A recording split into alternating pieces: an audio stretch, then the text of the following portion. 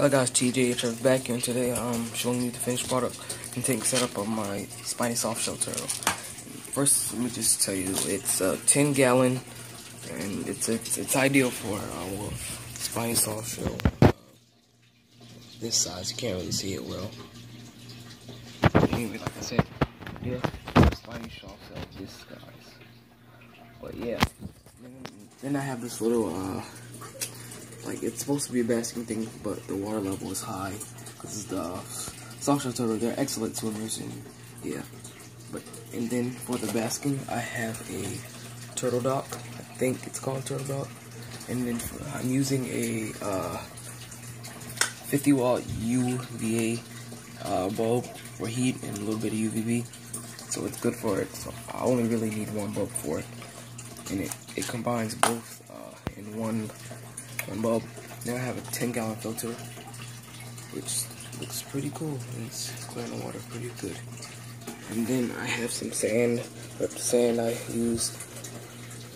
And now this is a little decoration plant, decor. Yeah, that, but there it is, the decor. And then back here, that same slide I showed you in the video where I had excess supplies. The turtle itself is back there. I don't think I'll be able to see him right now. And sorry if I hit the mic. Wait, there we go. See if I can make it focus. You barely can see him. But there he is in his 10-gallon tank. The water's cleaning up still, but it's fine. Nice and bright. And so I have this little thing I cut a hole in so that I can place this right here without, so it keeps it